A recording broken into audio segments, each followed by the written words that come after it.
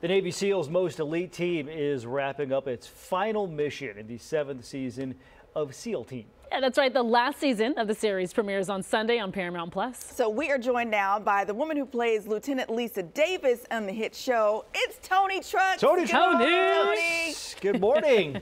Okay. Good morning. Good morning. Toni, I know you to be a cat lover. Did you know that it is International Cat Day? And are you celebrating? I love that you know this about me, and no, I did not. I'm ashamed, but I'm happy that we're celebrating cats today and all the cat ladies out there. Toni, don't worry. Your cats aren't mad. They're just disappointed. Okay. So we mentioned the same way they always do, just walking away. Yeah, exactly. Okay, so we mentioned this is the 7th and final season of SEAL Team. I would imagine that has to be going into it, knowing that when you're shooting, it's got to be kind of emotional as you're shooting the episodes and then you get to the final one. What was that like for you? Oh, it's very emotional.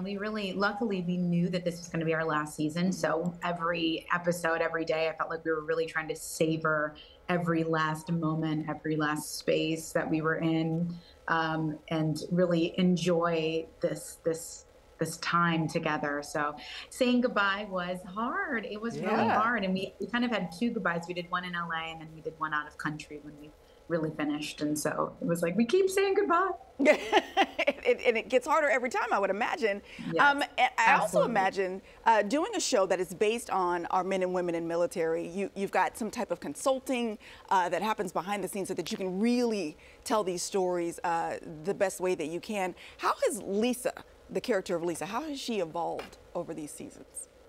Oh, she's had quite a huge sort of evolution over these past 7 seasons. She started out kind of doing grunt work and packing parachutes and getting the guys all their kind of creature comforts that they needed, and then has raised, in the ranks every season, gone on to be an officer, and now she's a lieutenant and the head of intelligence, the intelligence officer for the SEAL team.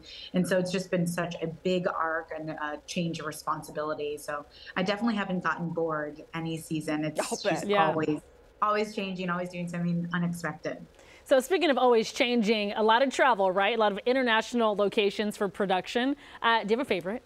What's been your favorite location? Ooh, gosh, we've done some good ones. I think Serbia was really interesting. Nice. Serbia was really, really interesting. And we recently filmed in Colombia, and I loved that. That was an alien, gorgeous country, and it's the land of chocolate and coffee. So I don't know how you can't. Did you ever raise your hand and be like, what if we did an episode where the team goes to Tahiti and get some R&R? Oh, listen, I had pitched that so many times. I was like, I'm thinking Maldives. It's like no one was trying to hear me, but I did pitch it. I did the hard pitch. Yeah, it's like a quick zag from the story. Then we go back to the next episode. Completely. All right, so the SEAL Team final season premieres this Sunday on Paramount Plus. We're sad to see the show go, but we're excited to see what's next. Yeah, for sure. Thank you so much. I really hope you enjoy this final season. I know the fans will not be disappointed. Awesome. Toni Trucks, you're amazing. And give your cats a little canoodle for us. I will. I'll give them a little squeeze. Yeah. All right. Thank you so much. She's great. She's great.